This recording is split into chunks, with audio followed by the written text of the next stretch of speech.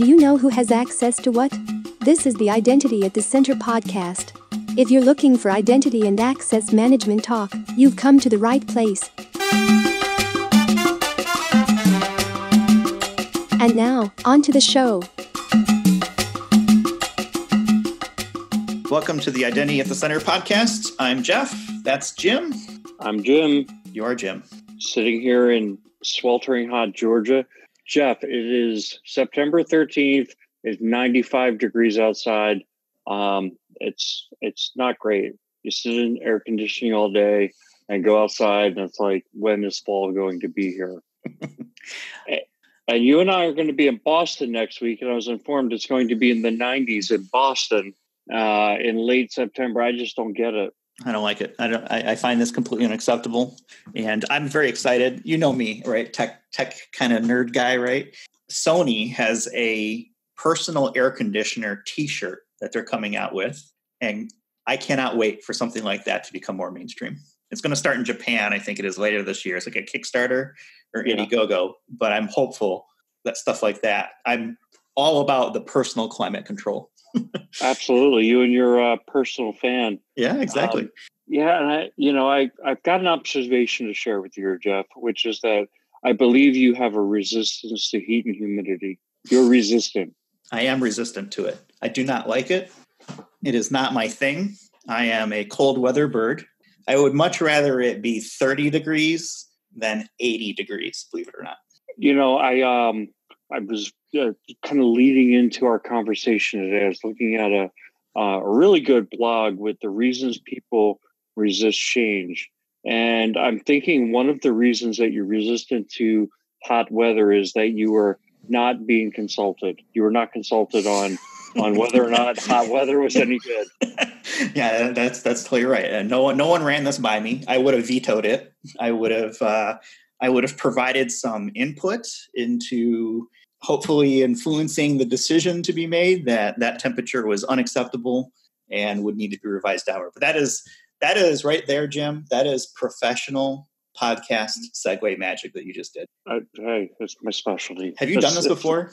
Yeah, I think we're on episode 12. So yeah, number 12. Yeah, so we're going to want to talk about change, and battling resistance against kind of change against the IAM world. I guess can come in many forms, many reasons, right? Things like no funding. I don't know why I need it. What is this thing we're trying to do? Or maybe you've already got something in place and it's just not getting used, things like that. Yeah, it's been coming up in a couple of our projects recently, which is, customers or clients who have deployed IAM tools, reached a certain level of success, and then they're having trouble moving forward. And so, the two major examples that I'm probably going to keep referencing back to is first in the privileged access management space, where, organizations stand up a great privileged access management tool, and the people who need to use it are tremendously resistant, and they're finding every reason that is not going to work. The second area is in, whether it's identity governance or kind of single sign-on or, access management in general. You've got kind of the big guerrilla applications in the organizations or big, large groups that are saying, don't touch my application. And I've run into both of these types of situations a few times in my career. And so I'd like to, as the podcast progresses, kind of talk about things I've done that I think can really help our listeners kind of take on those types of resistance. Yeah, I think there's definitely some creative ways to solve that. And some stuff that, I've done in the past as program management. Maybe we should start with, why is there resistance? And the way that I was thinking about it was I kind of bucketed things into kind of three major categories. There's financial, there's personal, and then there's strategic. So from a financial standpoint, why would someone resist doing something in the IAM space? And this probably isn't specific either to IAM, right? Probably apply to anything, but we're an IAM podcast. We're going to focus on the IAM side. Yeah. First thing from a financial, right? Can we afford this? Can't afford it. We don't have the funding, don't want to do something, to solve this issue that's come up. Maybe we don't need it. there's no realization of what is the benefit. Why do we need to do that? So therefore, we're not going to do the funding. Or maybe, and this came up earlier this week with one of the clients I'm working with. What's the return on the investment? A lot of people are looking for, okay, how does this save us money? Maybe it does, maybe it doesn't, right? So there could be a few different financial things. I think about it from a personal standpoint. There's a fear that comes along sometimes with IAM, right? Job loss. This is going to automate me out of a position. Kingdoms crumble maybe internally, right? You've built a team or an organization that has a lot of headcount, and maybe there's some fear around losing some of that kingdom because you can lose familiarity with existing processes on the personal side. So how to do it today, and this is the way it works, right? I'm not going to switch to a smartphone because my flip phone works just fine for me. Never mind all the benefits I'll get, out of moving to, the new technology. This is what I like, and I'm not willing to make a change. It could be things around red tape, other inefficiencies, and that probably strikes kind of what you were talking about on the privilege access management side, right? It's this is just another step I have to go through to get what I need, or there's no why am I doing this, because it's just inefficient perception of it. And then from the strategic side, I'm thinking, it doesn't align with business needs. Why are we doing this? It doesn't make any sense strategically as an organization. Why do we need this? Or my favorite, IT is going to handle it. Mm-hmm. Toss it over the IT wall. IT figure it out. And all of a sudden I've got a whole bunch of heroes on the IT side. IAM heroics, as I like to call it, who are making things happen despite, the lack of investment, whether it's financial or even just, thought leadership on the business side to help with, fixing problems maybe that don't work. What are you thinking? I think you raised a lot of the same points that probably are going to be in what I have to say. So I'll try not to repeat a lot of what you're saying, because I agree with where you're coming from. The angle that I've chosen to look at resistance is that resistance to IAM is a lot like resistance to change as human beings. So we kind of view the world as really human beings interacting, and as human beings who are putting up the resistance. It's kind of like, how in our practice we have that slide, which is the top 10 reasons IAM projects fail. And if you trace those back, they're all the same reasons almost all projects fail, right? It's not that it's not a creative slide or that it's not true. It's the same reasons things fail in other IT projects or other projects, right? HR projects or finance projects that are similar, are the same reasons IAM projects fail for the most part. And I think the reason people resist change in IAM ties back a lot to why they resist change everywhere. And so I found this really cool blog, which I would like to link in the show notes. But I'm going to go through a few of these and see which ones resonate. Just kind of let me know if you hear one that you want to kind of talk about. The first is misunderstanding about the need for change when the reason for change is unclear. So I think that's kind of what you were saying, where people are not really sure of like, what is the benefit here? Fear of the unknown. I think this is a big one, especially for IAM and IT projects, which is like, okay, you're bringing up something like privilege access management. What does that even really mean? I'm scared of that. I think, in life we can be scared of the unknown. And I think certainly when it comes to IAM projects, the same kind of thing is like, people need to be educated about it.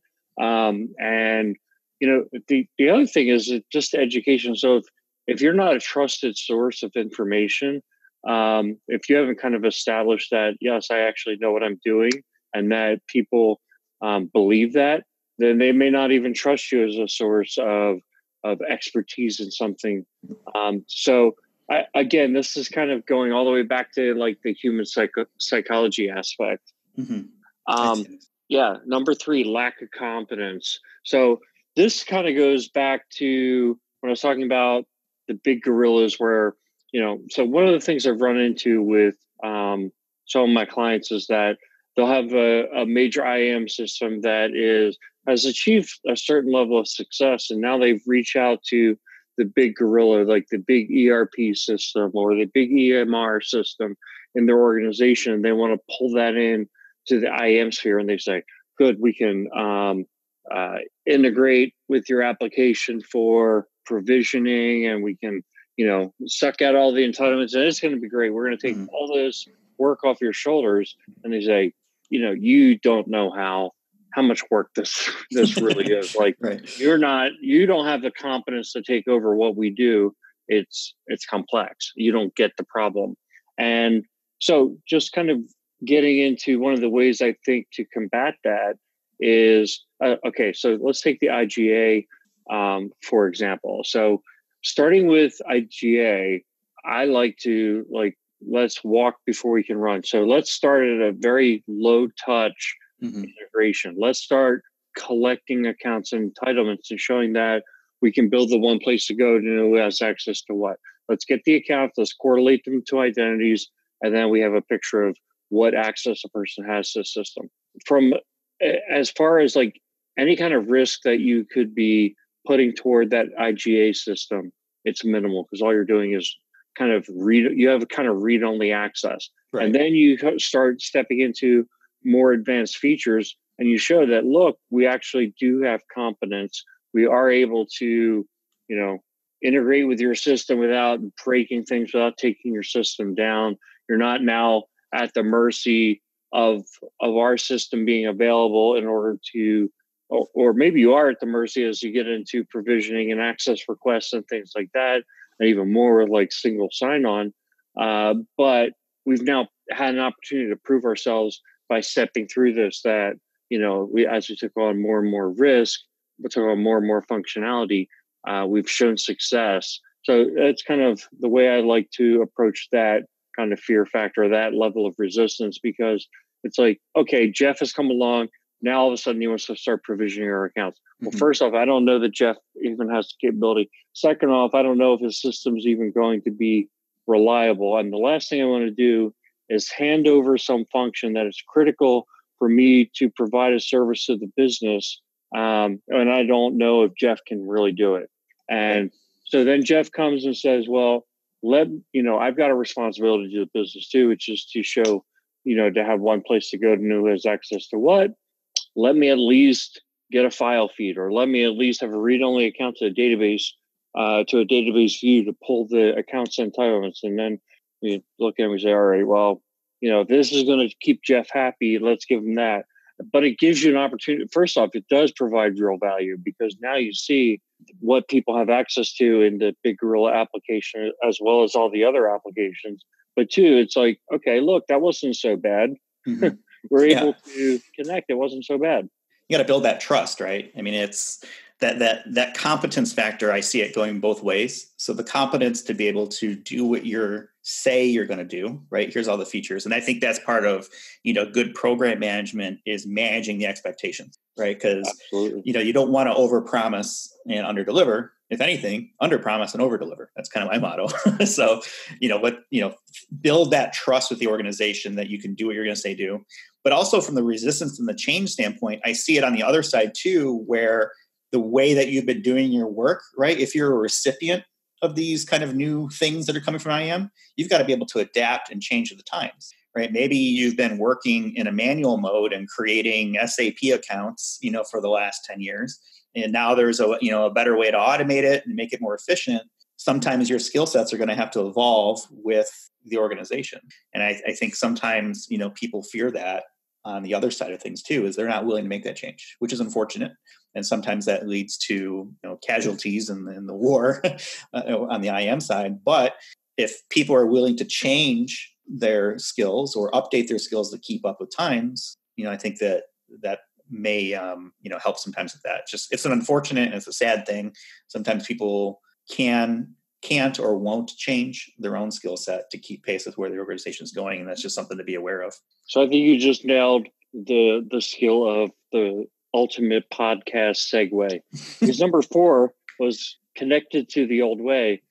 People who have emotional connections or are kind of hardwired to the way they've been doing things. And now all of a sudden you're asking them to do things in a new way. I also think, I was thinking about a lot of automation over time has obsoleted manual ways of doing things. right? And some people don't. People are afraid of being obsoleted, right? Especially if they really like the job they have or really connected to the job they have. They don't want to see that go away. They like maybe answering the phones and or getting the fax tickets and punching in, a user account. And there's fewer and fewer places that do that. But I guess what I'm getting at is connected to the old way is another form of resistance. It makes a lot of sense. Yeah. Talk about the next one, which is low trust. People don't believe that they or the company can competently manage change. So this is another one where, in that privilege access management competency that I talked about, a lot of times you're talking about a group of folks who are tasked with running your server environment or your network environment or anything that's kind of that core infrastructure, anywhere that you'd want to roll out privileged access management. And those people are responsible for keeping systems online. And if those systems are down, they're, penalized for not doing their job. And here you come along and you want to take over how they signed into this application. And now their success in being able to do their job is dependent on you and this technology that you want to roll out. Now, making it, sound very bad, but at some level it is. Like if your privileged access management system were to go down for an hour, they had a server outage or they need to get to servers and couldn't get passwords, potentially you could be interfering with their ability to do their job. And so my kind of solution to this one is I really feel like those system teams can, or in some cases should, own privileged access management, and that the IAM team should provide a support function or a, at least a checks and balances to what that team does with the system. So, this might not be the right solution for everybody, but if you're facing a lot of resistance where, say, the Windows server team or the Linux server team, doesn't want to get on board with using privileged access management. They're constantly trying to look for workarounds so that they're not dependent on your system and your system is not as effective. One way that you could try to address that is put that team in charge of the PAM system. And it's like, guys, this is a utility for you. And what we look at us as part of the team who can help make it more effective. From a security standpoint, I think most managers over a server support team, even a server support team of hundreds of administrators, is going to want to know that when somebody leaves the organization, they're not a threat, and that we are doing some logging of what people are doing.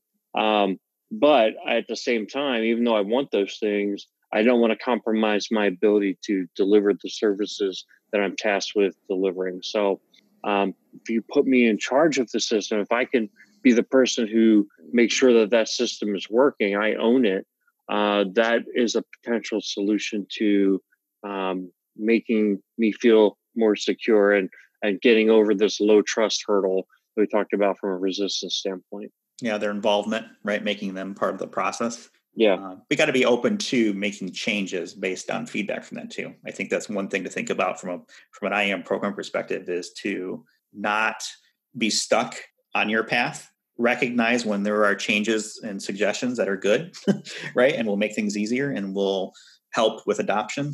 Don't be so regimented in your approach that this is the way we have to do it, right? It's okay. Yeah, that's a great idea. Let's figure out how to incorporate that. So if you involve the people, right, and take their feedback and actually incorporate it, that I think that helps drive that change as well. Yeah. So the next one on here is temporary fad, and I wasn't sure how to associate this one. But like the internet. Internet's a fad. You know what, Jeff? I mean, it's a good joke, right? The internet's a fad. Obviously, that doesn't make sense. You say the iPhone is a fad. The first iPhone came out 12 years ago. Mm-hmm. I was listening to Joe Rogan's podcast. Not that I'm trying to advertise for another podcast, right? But Joe There's Rogan, other podcasts. He has a podcast, and a lot of people tend to listen to it. Anyway, the iPhone's been out for 12 years. Think of how much it seems to have changed over the period. I mean, in some ways it's kind of the same thing, but in other ways it's so much more advanced. Mm-hmm. And I think in the IAM space there is, like, we have to open our minds to the fact that we're here every day, and it doesn't seem like it's revolutionizing overnight, but we keep seeing these things pop up where, for example, there's like the typing type of multi-factor authentication. So it's looking at so is that something that's keystroke cadence? Yeah, couldn't even think of the name of it, but typing DNA, I think, was the product we looked at. Yeah, and the product. I mean, look, the product looked great to me, and the only reason I'm bringing it up is like, is it a fad? Well, we don't know yet. Mm-hmm. But if you're going to try to, get your users to accept something, the good thing about that product is it really doesn't need to be accepted by users because it's happening in the background. But is this something that's going to be around for a long time? I don't know, or is it just a fad? Anyway, so I was going to skip that one because I don't think that's one of the main reasons for resistance. But yeah, when I think it comes to IAM, right, I think there are some things that are relatively mature, but there are components of IAM that are still being worked out. You mentioned like the biometrics, right, with the keystroke one. I think there's still people searching for a reason to use blockchain, for example, right? Is that a fad? I don't know. It's pretty early. I think that's a conversation that we might tackle, in a future episode in more detail. But I think there are components that are pretty solid, fundamental, right? Automation. But I think there are some things where we're not sure yet if it is a fad or not. Take some time to bake. That's true. And, if something's around for 5 years, it's not considered a fad, I think, in this space. But you think about the course of human history or the course of computers, even it's a blip. Right. Well, bell bottoms were popular in the 70s, right? And then they're like, oh, who would wear those in the 80s and 90s? And then they started to come back again. So it's cyclical. So the next one on the list in this really good blog is not being consulted. And I think this is something we see all the time where, people feel like, hey, if I wasn't brought in to help define the problem and define the solution, then I'm not going to agree with it. Mm-hmm. That's not always the case, but I do see that pop up a lot. In fact, I'd say within our advisory services area, one of the things that we do is say, get lots of people involved. If you're not sure, involve them, at least get their view of what is the problem. Then they're more likely to be on board with the solution. Because I think that it's easy to go out when you're doing an advisory sales pitch, for example. People want to know, what is it that you guys do? And then we say, well, we put together a strategy that's going to achieve buy-in. And the question is like, well, how are you going to do that? I think to get buy-in to the solution, people have to feel like they were part of the definition of the problem. So you guys are the industry. In other words, so if I'm in the seat of one of these people, you guys are the industry experts. But let me tell you about how things are here and what my problem is and what I want to see improved. And then if you can come back later and say, you said A, B, C, D, E, F, and here's how we're going to solve each one of those problems. Okay, if I truly believe you're the experts and what you're saying seems logical and well thought through, and you give me an opportunity to ask questions, I'll buy in because I was part of the definition of the problem. Yeah, that involvement, right, helps. So if they're part of that discussion, I think sometimes you just want people's voices to be heard, right? And maybe that's what they're looking for too. Did you take us into account, or did you forget about us? And I think if you can demonstrate that, yeah, you know what, you were part of the process. We heard you, and here's how we're going to solve your specific problems. I think that's a powerful message that comes out of the program itself, right? Making sure that from a program management standpoint, you are listening to your constituents, right? You're out there shaking hands, kissing babies, all the stuff that you need to do on the politics side of IAM program management, making sure that people's voices are heard and that you're recognizing that. Absolutely. So the next one is poor communication. It probably it's self-evident, isn't it? When it comes to change management, there's no such thing as too much communication. I mean, what are some of your experiences with this? Yeah, I mean, it's a lot of it, and I'll go back to help desk days where, what do you mean there's this new process, right? People aren't aware of it, or this is how we're doing this now. I wasn't aware that this is the way that we reset our new passwords, or, things like that.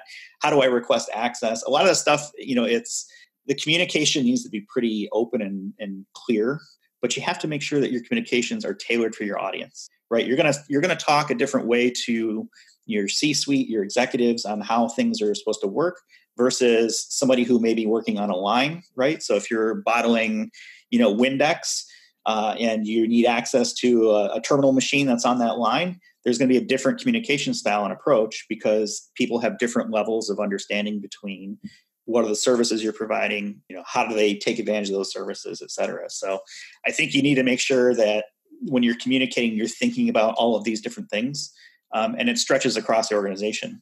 I always used to hate it when people would throw things into production and it was, okay, ID admin, you guys figure out how you're going to support it. Well, how come you didn't include us as part of that process so we could help make sure that the process you're thinking about actually do make sense in the real world? So you want to make sure that you've got your ops team, part of that communication path as well, but make sure your end users know about the services, right? I mean, that's going to help the adoption as well. Just make sure people know about it. I don't think anyone would ever complain about too much communication, especially in an organization where sometimes that there is not enough communication historically, maybe not for your own project, but maybe for other things. I think people just want to be informed. Right. And this, I think poor communication is really highlighted when you're talking about change resistance that's happening in the end user population. So you're rolling out some kind of change, a new single sign-on system that's going to affect hundreds or thousands of people, or, I guess there are cases where you could be affecting millions of people. Mm-hmm. And all of a sudden they end up on the screen, they don't know what to do, and they don't feel like they knew this was coming. Right. That's a bad experience. One of the things that this whole discussion reminded me of, though, is that, from a project management standpoint, if you're managing an IAM project, one, you should have an organizational change management plan. In other words, how are the changes that you're implementing going to affect your end user, not just your end users, but every party that gets affected? And really try to think of that from a 360-degree perspective. The second thing is usually in a more advanced SDLC, the communication plan is going to be separate from the org change plan. So have a separate communication plan. It just shows you how important communication is, and that, the idea that you can't over communicate. There's no such thing. Right. And this isn't something that's easy, right? Sometimes you may not even know who you need to communicate to. And you're going to have to, talk with different folks and make sure that you try and get as much feedback as possible. But it's not an easy thing, but it's a necessary thing to have a successful program. Right. I think there are a couple other good points in here, but I'm going to go through them because we're getting a little long here. Changes to routines. So that's impact of people getting used to doing things a certain way. And then all of a sudden you're changing the way they have to do it. If they don't see that change as beneficial to them, or, saving them time, or they like it better for whatever reason, that can be, you can face resistance, exhaustion, saturation. So this is something big that we've run into, I think, with a lot of our clients, is that there's so much change going on in the IT environment, and information workers are getting like deluged with new systems upgrades and things. And, they wind up spending a big part of their day just dealing with IT change. Mm-hmm. And then here you come along with one more thing, and they're going to be resistant to that because it's like, stop, let's slow down. I've got a job to do. So I think that's where that part of change management can, or resistance to change, can come up with IAM. Change in the status quo. So resistance can also stem from perceptions of the change that people hold. For example, people who feel that they'll be worse off at the end of the change are unlikely to give their full support. Mm-hmm. There's going back to that Pam example, like, if you don't see a problem with the way things are working today, if you're a system administrator and you log into 1,000 servers using the same username and password, it's not a problem for you. Yeah. How am I going to benefit from you locking my account in a vault and I don't know the password for it? How does that help me? Right. Okay. It helps you because it makes the organization more secure, and we're less likely to get hacked and, for it to be your fault. But we're less, so it's to look for those reasons why, changing the status quo actually provides you benefit. And the last one is benefits or rewards, which is that when people don't understand what is the benefit, whether it's kind of an intrinsic benefit or not, how are they benefiting, or how's the organization benefiting when you're, this, as far as I see, the process is not better for me. So what is the benefit? Why do I need this? Why is this good for me? I think that's really what it comes down to, right? You're changing things up. So why do I need to do this? I think as IT leaders, we have to be open to the idea that we're going to market our changes and if we're going to push change on the organization, we have to be open to the idea that we're going to market and convince people that it's actually a good idea. Mm-hmm. I don't think we should be resistant to that thought. I think we should be willing to, take the time to really make sure that we understand the benefits and that we are, bouncing up against a wall with people who can question them.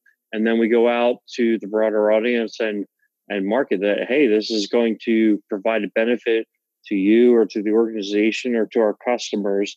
And therefore it's worth you putting up with what you see as the downside of the change. Right. Yeah. And if you've got data around that, I think that helps too. Sometimes that you may not have something like, oh, this is going to save, this much time or this much costs, on the way we do business. Sometimes you can't calculate the benefits, and it's things like, oh yeah, we just know it's a better, easier, more secure process, right? Sometimes that's hard to calculate. And sometimes it goes back to the rate, to the return on the investment, side of it. But, understanding that and selling it. I'm a big fan of treating IAM like a product, even if it's a product that is internal, right? Your customers are going to be your coworkers, contractors, vendors, whoever is sitting inside the firewall, so to speak, not traditionally true customers who might be, more of a B2C use case, right? Where you're dealing with folks that are not working for your company. But if you can take the mindset of this is my IAM product, I think that goes a long way to helping with a lot of these different areas, communicating it, understanding the benefits for it, and being able to market it and sell it to people. And, sometimes you need to take a grassroots approach too. Sometimes taking a top-down executive approach may not be as effective. Maybe you want to get some admins involved and say, hey, I know you're typically putting in a bunch of forms for, adds and removes every week. What if I had a better way for you to do that? Right. And you start working with folks on the ground level and help them understand the value, and you kind of tackle it from both sides. I think sometimes that helps get that benefit statement out there so people understand why this is helpful for them. I also like bribery. Bribery is a good one. Yeah. If you can, you say that jokingly, but you've had some killer ideas or some killer experiences in terms of running contests and giving away, AirPods or whatever. Mm-hmm. Having contests. Go ahead, talk about that a little bit. Yeah, so I think the one that probably stands out the most for me would be, we launched a self-service password reset capability, and the enrollment in the system was not where we wanted it to be. It was pretty low. It was only like 30 or 40%, I think. So what we did was, okay, well, how do we solve that? And I thought was, okay, well, iPad was new at the time, right? New technology. It cost a few $100. I think it was like $400 or $500 at the time. What if we gave away an iPad, and to be eligible for that giveaway as part of our raffle, all you had to do was have your, voice print or your secret questions and answers. This is a long time ago, enrolled in the system. And if you were enrolled, by the end of the summer, we'd have a raffle and give away an iPad or 2 or 3, whatever it was. We saw a huge uptick, time. It was something that was of value enough that people were interested in it, right? It wasn't like, oh, you get a free t-shirt. Okay. Some people that might be motivated, but most people weren't. So, for that $400 or $500 investment on an iPad, we went from like 40% enrollment at the beginning of the summer to like over 80 or close to 90%. I forget the exact number. By the end of that summer. And it was in conjunction with other things too, right? Working with folks who are taking the calls to say, hey, did you know that you could have done this, your password reset, your own this time? Can I help you walk through, how to set that up? So if you're your first line support is aware of your processes and capabilities, they can also help market those, to the end users as well. But I think bribery is a great one. I'm a fan of it, and sometimes it's super cost effective if it's something that's tolerated within the organization. Doing giveaways like that, do lunch and learns and brown bags and drives. Again, if you treat it like a product, right? Make it interesting for people and help them understand how easy it is to use your services, because hopefully you're developing services that are easy to use and, unobstructive as much as possible. That'll help, with the adoption of it. Yeah. I think those are great ideas and great experiences. Jeff, if we keep doing this podcast, nobody's going to need to hire us because we're going to give away all of our good ideas. That's fine. We're all in it together. I think, one of the common things that I've heard and read about in some of the feedback emails that we've gotten is that, hey, I'm not alone, right? Everyone struggles with this. If IAM was easy, everyone would be doing it. And I think the stronger that we all collectively get on the IAM side, there's enough change, right? I'm willing to adapt my skills and understand new technologies. That's part of our job, right? Is understanding what's next.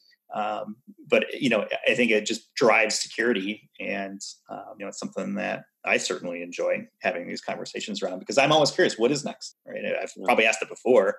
What's the next interface look like? Is it voice? Is it some sort of machine learning that knows what I want before I want it? Is it some tied to some sort of biometric? I don't know, right? There's probably options around all of those. Is the technology there yet to support it?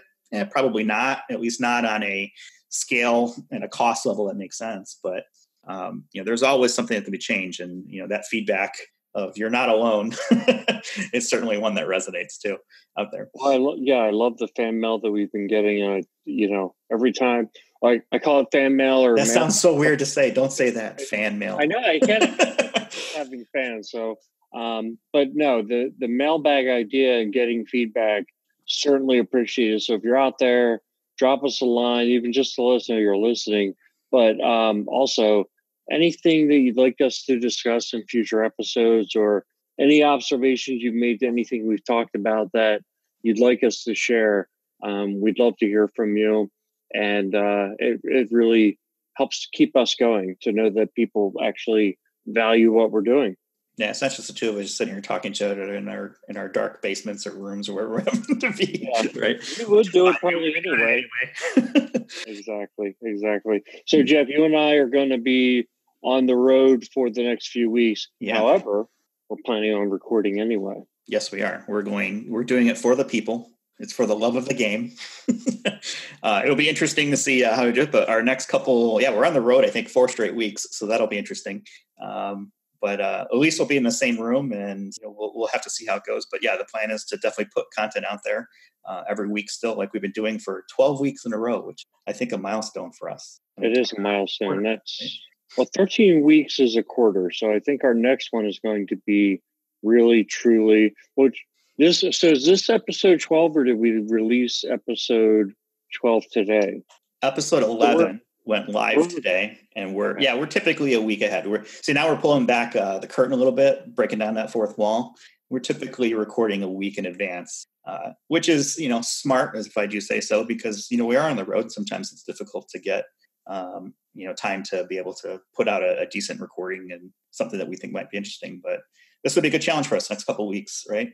Yeah. Well, so putting that out there, I'd like to hear feedback from our listeners, especially those of us who are IAM practitioners, to say, okay, what is the type of content you think you'd get the most value out of? Is it conversations like we had today, where we pick on something like resistance to change and kind of give it the IAM slant? Is it hearing product, talking to folks who are kind of in the field with product companies, or, doing implementations who can talk about their specific spot in the world and maybe their company? Is it a combination of those two things? Do you just like hearing Jim and Jeff ramble? Whatever kind of feedback you could provide like that, I think we'd love to hear it. Yeah, definitely. And you can send it to questions@identityatthecenter.com. Definitely read all the emails that come through, and look forward to hearing that feedback. So I think that's a pretty good spot to leave it for this week. I will put a link to the blog that Jim referred to in the show notes. And before I forget, you were talking about the 10 pitfalls thing earlier on one of our slides. We actually have an ebook around that that we did last year. So I'll put a link to that as well in the show notes. And I think that's pretty good. We'll call it for this week. Thanks, Jim. And thank you all for listening. You've been listening to the Identity at the Center podcast. To access all episodes, visit identityatthecenter.com.